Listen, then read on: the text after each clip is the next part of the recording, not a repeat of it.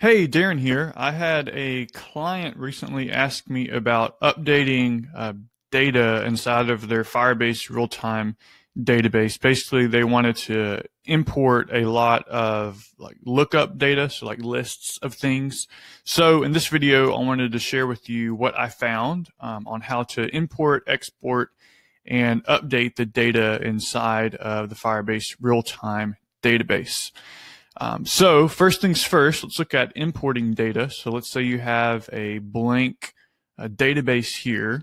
Well, all this database is or it's interpreted as JSON data, and JSON stands for JavaScript Object Notation, which looks like this if you were writing it out inside of a text editor.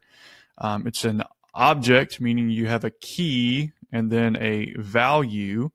And so here you can see all the different types of values you can have. This one is an array.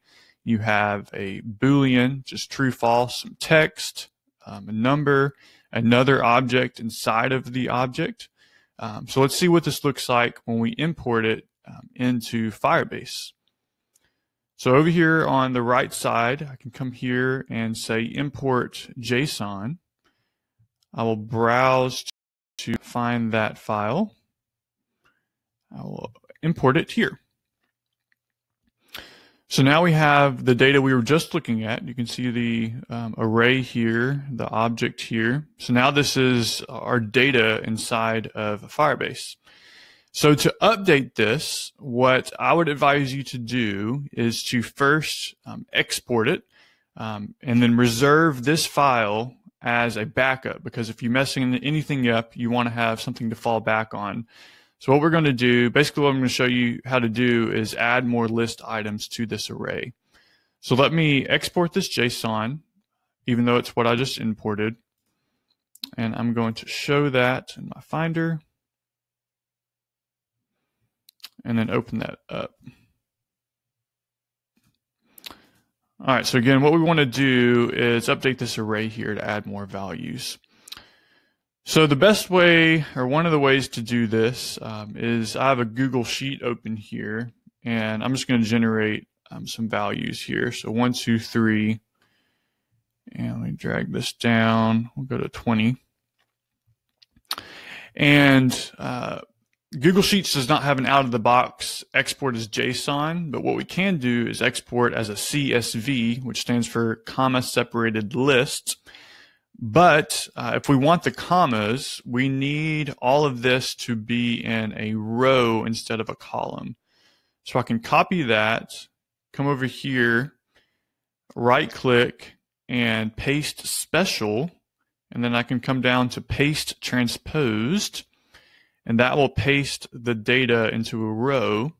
So then I can just delete this column and then export this data. So we'll go to File, come down to Download, Download as CSV, and then I'll open that up. And so here you can see now we have a comma-separated list of all of those values.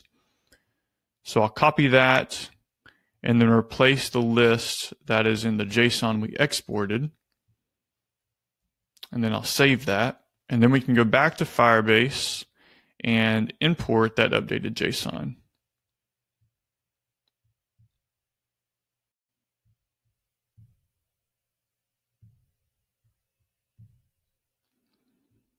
And you can see here it is uploading this to the root location, which is denoted by this. So it's going to replace everything, and when we import this, it should highlight what it's actually updating. So I'm going to import this, and you see here it just added all of these values to this array. So nothing else was changed except for we now have all these lookup values added to this array. So that is one of the ways I found to kind of easily update the data inside of Firebase. You can use that import-export feature. That's going to be all for this tutorial. Happy coding.